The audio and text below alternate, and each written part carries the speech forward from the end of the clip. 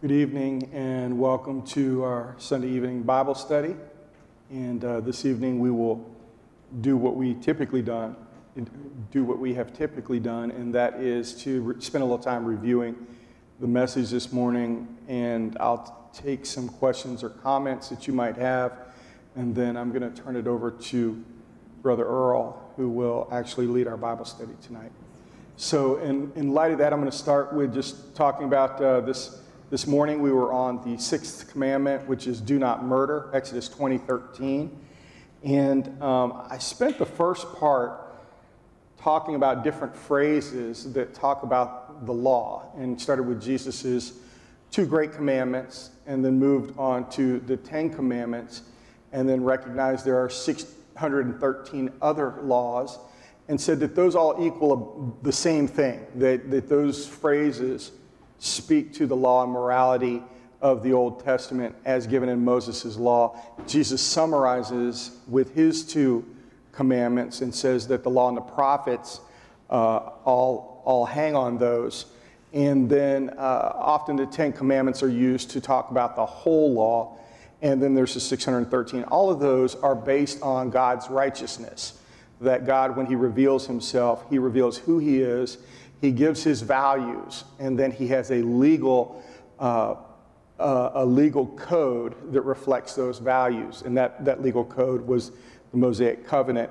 And there were some graphics that helped see that. I hope they helped see that. But I just wanted to spend some time in talking about the law. And quite frankly, I'm going to do that a couple more times and talk about the law in general before I actually get into the sermon itself. I told Pam that I have two sermons, but that's not exactly the truth. And so then we got into the issues of the commandment itself. But I wanted to show that the commandment only codified what everybody already knew, that God had given life in Genesis 1, Genesis 2, that death came through sin, and that God had both used death how he wanted, as well as fought against death in Jesus Christ. And Christ himself had victory over death. He offers life to his people, and then that there's eventually going to be a defeat of death, according to 1 Corinthians 15.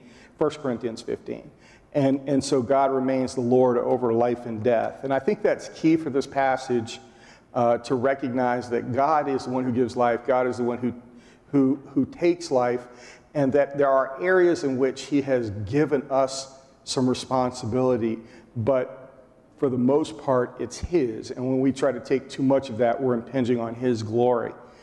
And so in light of that, we went into the wording of the commandment itself, and I don't think, spent a lot of time saying, I don't think that the word, it says don't kill. I think that's the word kill says too much.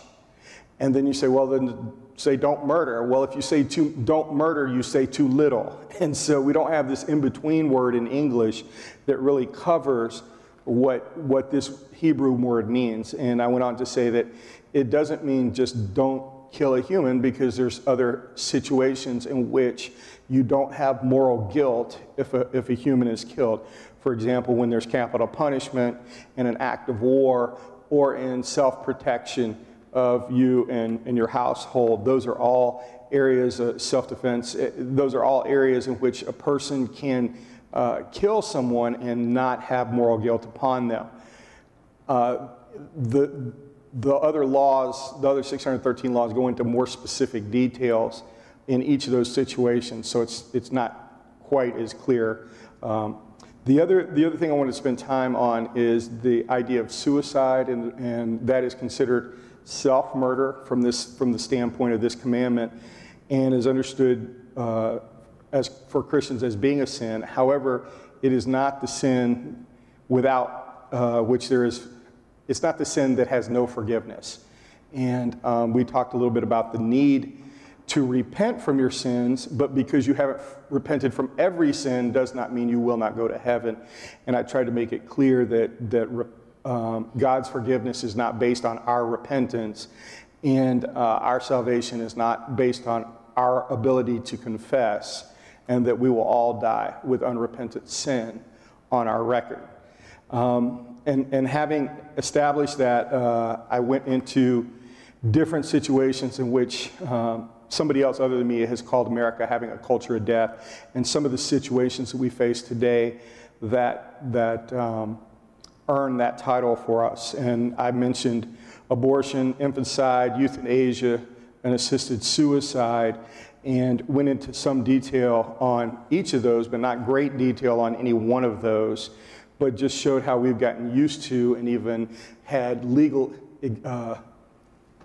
have been given legal permission in some of these cases to actually exercise this. And there are a few things that when particularly talking about assisted suicide, I would argue that really quickly ends up being murder in the end in all the cultures that have accepted it.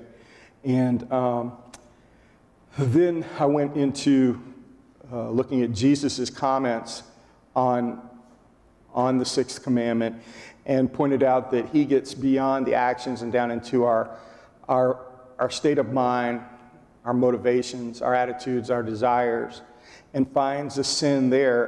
And what's amazing is he equates the sin in the heart to the actual deed, and starts talking about murder within us, that we have thought the murder and desired the murder, even if we haven't committed the murder. And then James 4:1-2 says that if we have these conflicts with other people, that proves that there's something wrong with our heart. We're waging war, and the lusts or desires within us make us commit murder against the person we're dealing with. And so our conflicts with other people are witnesses against us that we do have murder in our heart. And thankfully, we also have Christ, though, who he himself was not a murderer. And the exactly opposite, he is forgiving when he is murdered, and that he not only does not murder and take life himself, he actually gives life and gives us the ability in Christ to love our enemies, as well as the instruction to go ahead and do so. And the picture of how we're to do this, or one of the pictures in Scripture, is the Good Samaritan.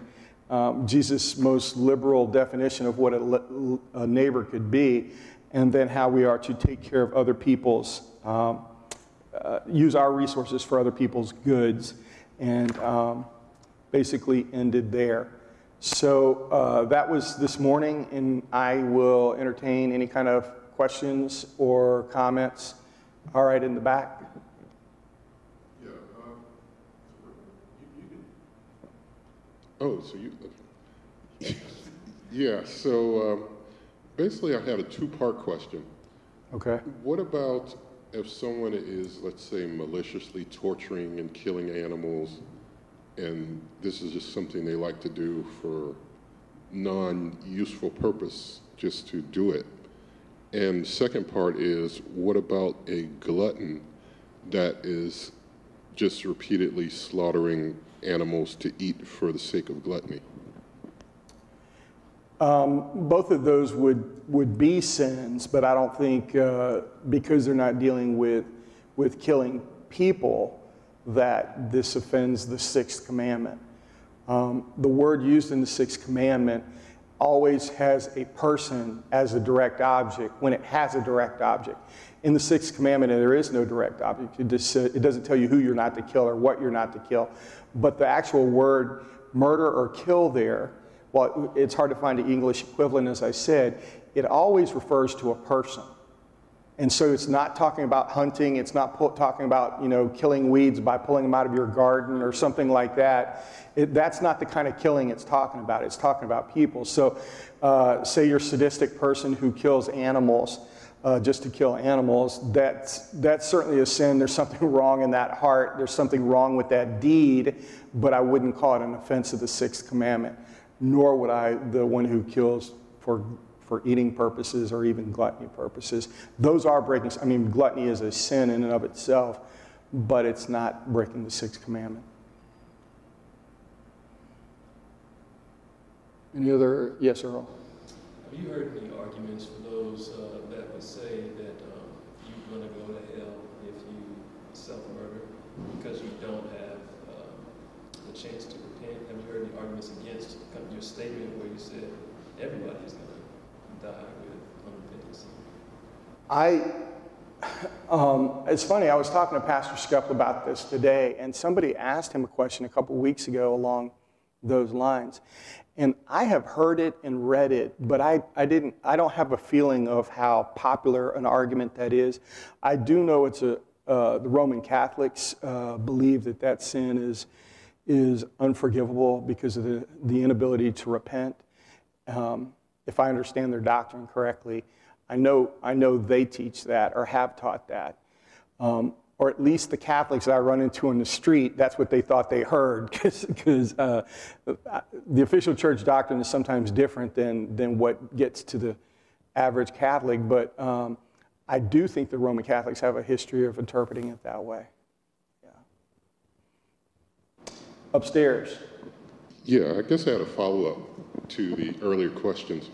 So when Nathan talked to David about the story of the lamb that was taken from the man who loved the lamb like his own, I guess, almost child, and David said that man should be put to death. Should we take David's response as, I guess, his own emotion, or? Yeah, I think David was having a visceral response to that, but I don't think his response was in response to what was happening to the lamb. I think it has to do with this person who had everything, took something from somebody else and used that rather than all the sheep he had. And I think that's Nathan's point exactly, is that God had blessed David in so many ways, and David took something that was not his.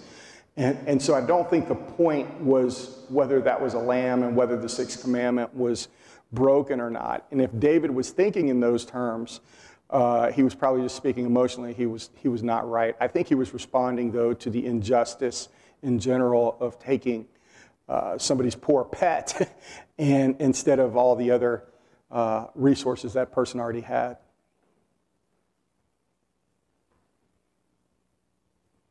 Yes, Pam.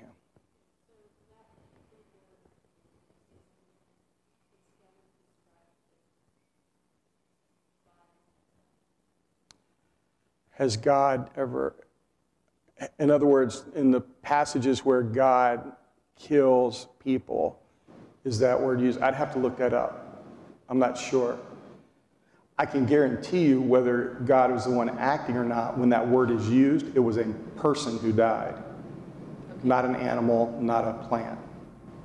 But I don't know if God's ever, I'd have to relook at that. Okay. And in that passage from Deuteronomy 32:39, where it says, I kill and I make alive, is that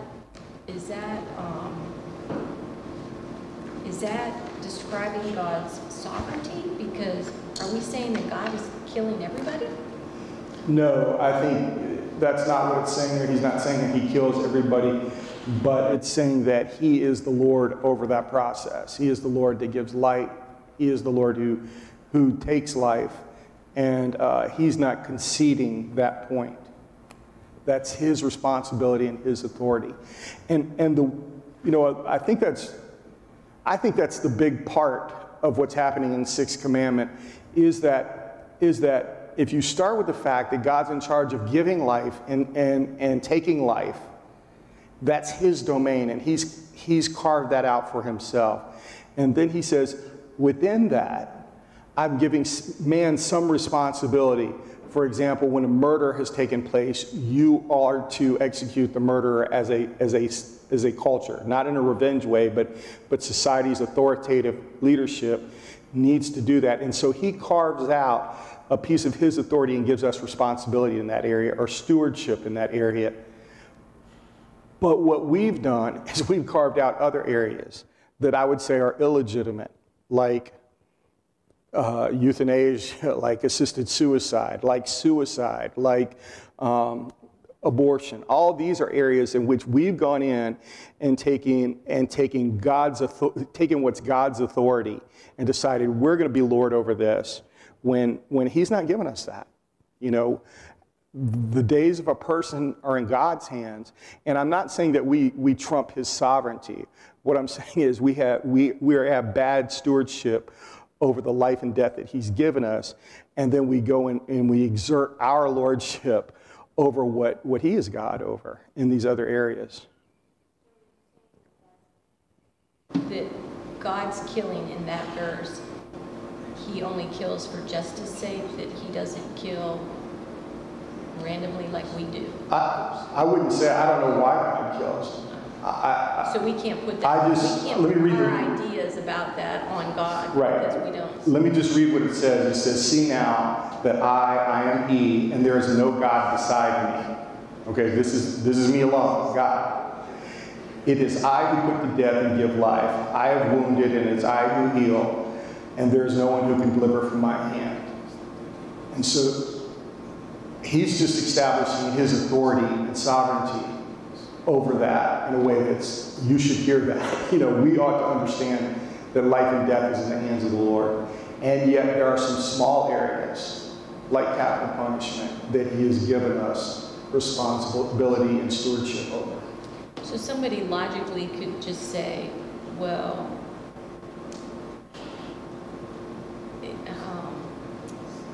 God is killing all of these babies, and God is these murders that are happening. Yeah, well, yes, you could say everything that happens according to the will of God, and that whether that's good or bad, and not just in the area of killing, anything that has happened is by the will of God, because nothing happens. If you understand sovereignty of God the way we try to define it and preach it here, the will of God, all history is the will of God. Well, some of history is some bad history, right? On the large scale as well as the individual person's history, some of it's bad. Well, God, we would say, allowed that to happen in his sovereignty. That was part of his providence. And we don't like it because it hurt us, but that was the will of God. Now, having said that, why does God do what he does? We don't know on any of that. I mean, he doesn't tell us why he does the things he does. He doesn't tell us why somebody lives to be 110 and another person dies at 16. He just doesn't. And yet that's his prerogative to run the world the way he wants to run the world. That's not to say there isn't a reason. It's to say he doesn't tell us the reasons.